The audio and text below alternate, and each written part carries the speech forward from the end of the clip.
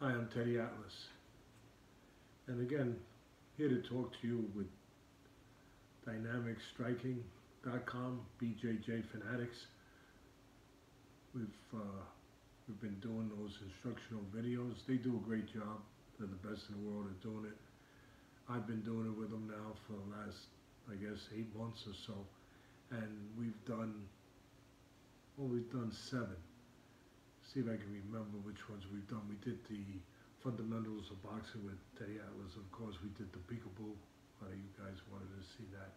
Tyson made that style. Cuss's invention, his style, very famous. Floyd Patterson, Jose Torres.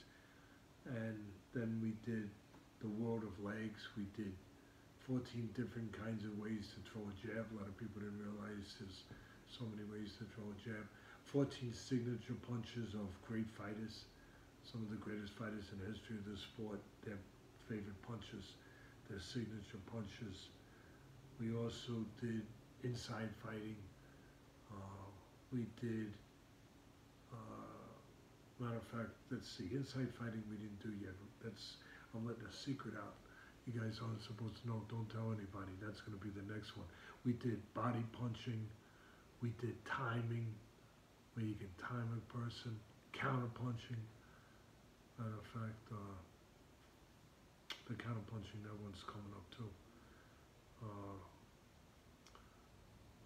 we, well, we've done obviously separate, distinctive techniques that are very, very important in becoming a champion in boxing. So hopefully you guys are looking them up. Again, you can find whatever you need. You got the one that incorporates everything, and you got the ones that, like I said, legs, jabs, inside fight, body punching, timing, whatever you need. Just come to us. All right, let's do a story. Let's talk about what you think about when you think about the boxing game, toughness. Cus, D'Amato, my mentor, I talk about him a lot. He always said that, hey Teddy, obviously it's a prerequisite to be a fighter. You gotta be tough. And the top fighters, they're all tough, all of them. Different degrees, but they're all tough. But when you get a fighter who's tough and smart, well, say this to the scale, right? Two of them like even. Well, they're both tough, really tough, really tough. And one is really smart too. He goes up. He becomes the tougher guy. Yeah, tougher. Because he doesn't depend only on that virtue, only on that ability, that trait. He also has the smarts of technique, cleverness, being developed, discipline, control over his emotions, calm, so he can see everything. Where he doesn't have to depend just on walking through a guy, just on how tough of the guy. He's got other dimensions, and that makes him much tougher. So here's the story I want to tell you. It's the story of one of my favorite fighters back in the 70s, Little Red Lopez, Indian Little Red Danny Lopez. He was a featherweight champ, and he was terrific. But he wasn't real clever, but he was tough. I mean, really tough. He was usually losing fights, and then he would come back because he would out-tough people. And he had a great right hand, too. And then, and listen, he came from poverty,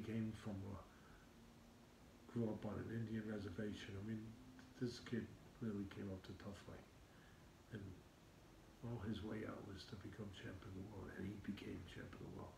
But then one day, one of my favorite fighters was Danny Little Red Lopez. One day he fights a guy that at that time nobody knew a lot about him, Salvador Sanchez. Turned out to be one of the great fighters of all time, one of the greatest Mexican fighters of all time.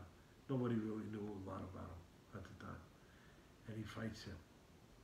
And now, to Cuss's point, now you had a guy who's tough, Salvador Sanchez, fighting unbelievably tough Little Red Lopez, but Sanchez was smarter, more clever. Didn't have to depend only on his grit, only on his toughness. And, well, it was no contest. Broke my heart to see Danny Little Red Lopez taken apart, basically, piece by piece. I think he lasted to the 13th round, something like that, late in the fight, of course. He was Danny Little Red Lopez. Tough guy. But there it is for all you aspiring young fighters out there. You know, yeah, you gotta be tough. But what is toughness? Toughness is also controlling your feelings, your discipline, you know, making the right choices, being smart, you know, not giving in to only fighting in a tough way, being tough enough to control yourself to fight in a way that gives you the best chance to win. Completely in control of your emotions. That's part of being tough. All right. Hopefully you enjoyed this one too, and you've enjoyed the others, and like I said, you're enjoying all those instructional videos. And now you know what to look forward to, because I kind of let a couple out of the bag that aren't out there, but they're in the pipeline. They're coming. See you later.